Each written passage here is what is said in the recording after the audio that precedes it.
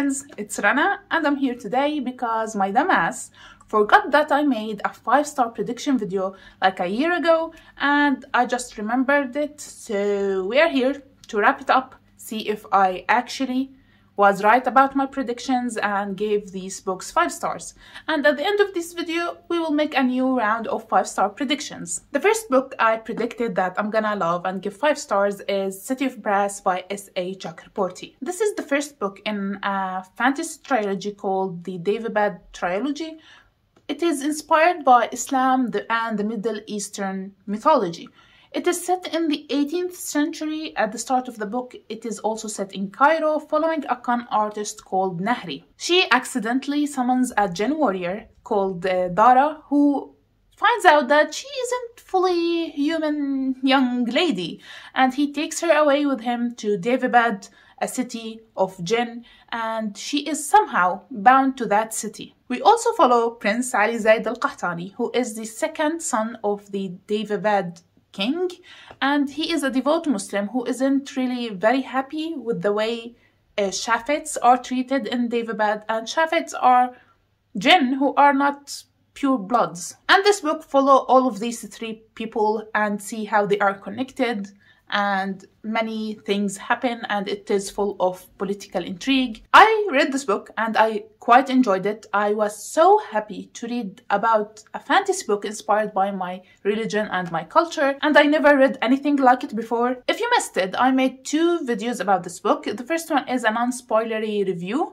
and the second one is like a pronunciation guide to all the Arabic and Islamic names in this book. If you haven't seen my review, at first I gave this book 4 out of 5 stars, but after sitting on it for a while, yeah, I had some issues with it here and there, but they aren't really that big for me to give it only 4 stars because I really enjoyed this book. So at the end, I gave it 5 out of 5 stars. So it is the first successful prediction for today. The second fantasy book I have on this list is The Way of Kings by Brandon Sanderson. You can see how late I am to make this wrap-up video because I read this one at the start of 2022. Again, I have non-spoiler review of this book on my channel. I also have a spoiler review of the second book, and I'm currently in the middle of reading the third book, but I'm taking a break of the series. If you don't know, this is the first book in an epic fantasy series that is very popular everywhere, not just on the internet, and it is the what was it called? The Stormlight Archive by Brandon Sanderson. I'm not gonna even try to explain what the plot is about, but this book, the first one, was a solid first book in the start of this epic series, and I gave it 4 out of 5 stars. I didn't give it 5 stars because it didn't quite reach that point for me, because it was a bit slow and heavy on the world building, and it is understandable for being the first book in the series, but I didn't give it the 5 stars. But 4 stars for me I consider a success because I don't easily give 5 stars. The second book though of the series, Words of Radiance, I give that one 5 out of 5 stars. The third prediction I have is a historical fiction book by Kristen Hanna, and it is The 4 Winds. This is the third book I ever read by Kristen Hanna, and unfortunately it is my least favorite one out of the 3. It is set in Texas in 1921, following Elsa Walcott, who is considered too tall, too ugly, too old to get married, but through some circumstances, she ends up marrying Rafi. I think his name was Rafi. He is a man she barely knows, and by 1934, the Great Depression hits America, and she decides to move with her kids to California to pursue a better life for them. Sadly, I found this book to be boring and hollow compared to The Nightingale and The Great Alone. I didn't like any of the characters and didn't feel for them like I did in the other 2 books. Everything felt rushed, but at the same time nothing happened, and the ending, it felt like it was forced, like Kristen Hanna wanted to make another tear-jerking ending like The Nightingale, but in my opinion it failed and it didn't even get me teary-eyed. I just was bored. I give it 3 out of 5 stars, and it is low-key a fail 5-star prediction. The next book we have is The Island of Sea Women by Lisa C. This is another historical fiction book. It is set in Jeju Island in South Korea, and it follows the lifespan of Haenyo. Haenyo is Diver Women of Jeju Island. The book starts in 1930s and a little bit of jumping back and forth to the current time. It talks about friendship, family, and war. I really love this book. It is so heartbreaking and so sad, yet I fell in love with it. I really enjoyed my time reading this book, even though it was heartbreaking, and I believe that it is a new favorite historical fiction for me for sure.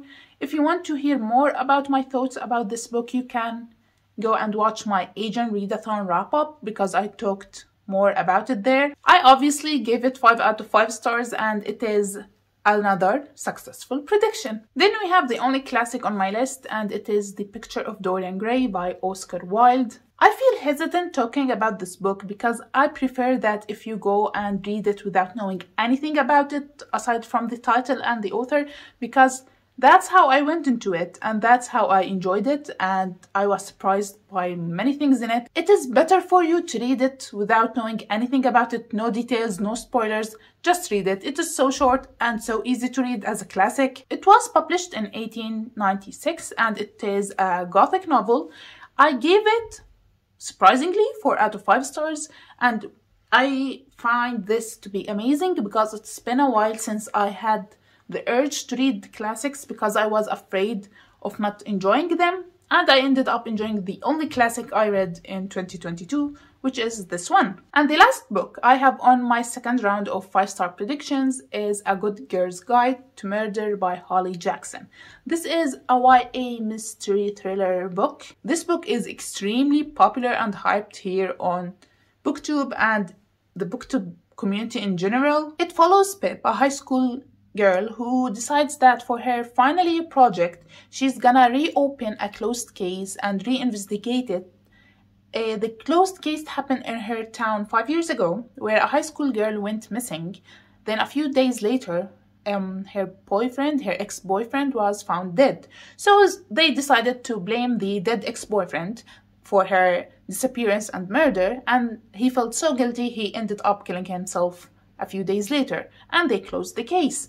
But Pip, our main character, doesn't believe that Sal, the boyfriend, actually did it. This book was taking the internet by storm for 3 years now, and it is objectively a very good book, but I didn't enjoy it as much as everyone else, and it is, this time, I admitted, it is me not you kind of situation, because I listened to the audiobook while Ubering back home every day from work, and after work, I was a little bit tired, so I wasn't really focusing on the audiobook and I missed a whole lot of things. So I gave it 3 out of 5 stars. I know it deserves more than that, but I didn't quite enjoy the story as everyone else because of my mistake listening to the audiobook. So I said it previously, I'm planning to reread this book using this physical copy in 2023, hopefully, but I can see why everyone loved this book. So these were all of my predictions, and I think I did quite better than the first round. And now for a new round of 5-star predictions. As usual, I picked 6 new 5-star predictions because I hate odd numbers and I didn't want to make 5-star predictions, so 6 it is. So I picked 2 fantasy books, 2 historical fiction books, and 2 non-fiction books. Half of these are from my physical TBR shelf. The first gigantic book I have, a fantasy, is The Empire of Gold by S.A. Chakraborty. It is the 3rd book in the Daevabad trilogy, which the City of Brass was the first book for. I gave it 5 stars, as I said. The second book, Kingdom of Copper, 4 stars.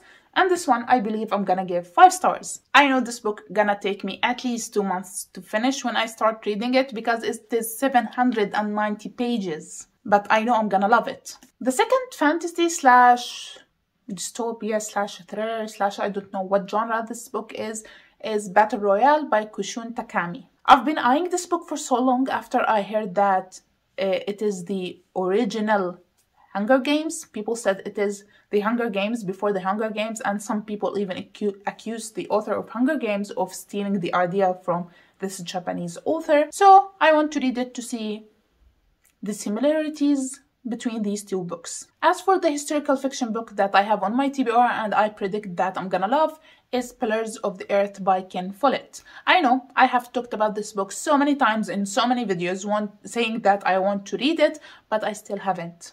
but I know I'm gonna love it. But I still haven't read it. And I think it is quite obvious why I haven't read it yet. And because I am afraid of the sheer size of it. It is close to 1,000 pages. It is a commitment to read this book, but I'm gonna do it. And I know I'm gonna love it. The other historical fiction book is I Must Betray You by Ruta Sepetys. Ruta Sepetys is one of my favorite historical fiction authors ever. I read 3 of her books and I love them. And she since published 2 other books and I still haven't read them. And I Must Betray You is one of these 2 books that I really want to read. And I have a strong feeling that it's going to be another favorite. Do I know what it is about? No. Do I trust my Ruta for this one? Yes. As for the non-fiction books, I have Being Mortal by Atul Gawande, a book about death, medicine, and what matters in the end. I recently came to realize that I'm in love with non-fiction books about medicine, death, and doctors, and this one is all of these 3 things, so I have a strong feeling that it won't let me down. And lastly, The Man Who Mistook His Wife for a Hat by Oliver Sacks. This book is another non-fiction medical book about clinical tales and stories of patients that had bizarre cases of neurological diseases. This book I really want to buy and read physically, but after I finish my 1-year book buying ban. So that's it for today's video. I hope you liked it. Please subscribe to see my future videos and I will see you next time. Bye!